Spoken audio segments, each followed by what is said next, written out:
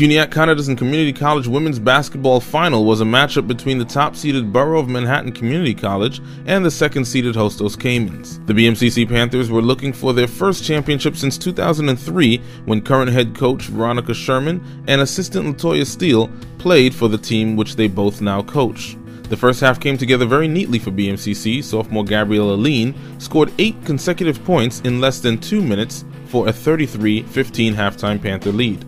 Coming out of the break, things got a little muddy for Manhattan. Hostos, down by almost 20, kicked in the afterburners for a 20-3 run, cutting the lead down to a single point. Staring at a chance to take the title, the Caymans bring up the ball and look for a long two-pointer from Christina Sherbin, but Aline with the airtight D steals the ball and takes the foul that would snap the Caymans' chance of a full rally.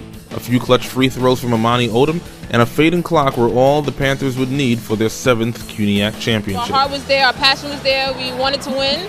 The second half, that dropped tremendously. We were scared and nervous, but we pulled through, and at the end, we got the win, and that felt great. My anxiety is kicking in. I feel amazing. Like they mentioned earlier, as a player, it was such a great feeling, but as a coach, coming back and being able to bring it back to the school, it's inexplainable.